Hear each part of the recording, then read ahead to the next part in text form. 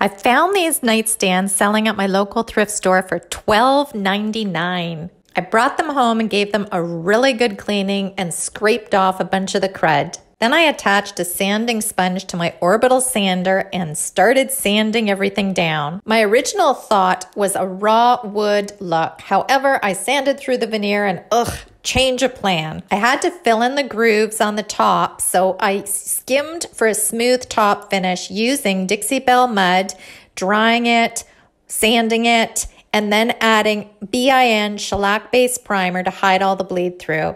I painted 3 coats of this gorgeous Endless Shore and then added this herringbone transfer onto the drawers.